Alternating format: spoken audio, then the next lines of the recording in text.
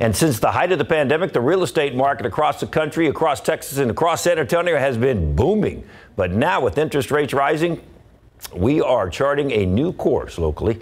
Max Massey spoke with a local realtor and CEO of Keller Williams Heritage about what we have seen and what comes next in the market.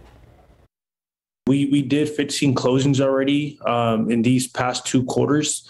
So it's a blessing, and all of them have been from out of state as well. So San Antonio is seeing a lot of growth right now. Tyler Figueroa started his career as a real estate agent during the pandemic. And really, for the first time, he's starting to see listing prices get reduced. What we are seeing, though, is that buyers now have much more power in the negotiation, because instead of seeing 27 offers on every listing, you're seeing 3. And instead of seeing 50 to 60,000 over asking, you may see 5,000 over asking. Jack Hawthorne, the CEO of Keller Williams Heritage, tells me that some of the biggest cities across the country, they're starting to get overvalued.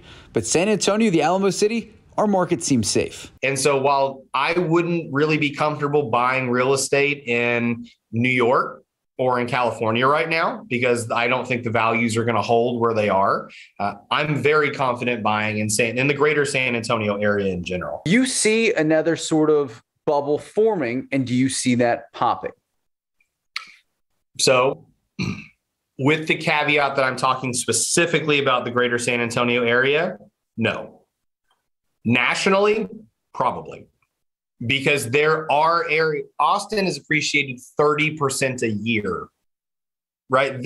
That is a bubble. That is not sustainable. As for Tylen, his advice is to find a properly valued home you could see yourself and your family living in. Although interest rates are high, I would definitely say marry the home, but just date the rate. So whenever rates do come back down, you can just, refinance, and you have the house of your dreams, with great incentives as well. Max Massey, KSAT 12 News.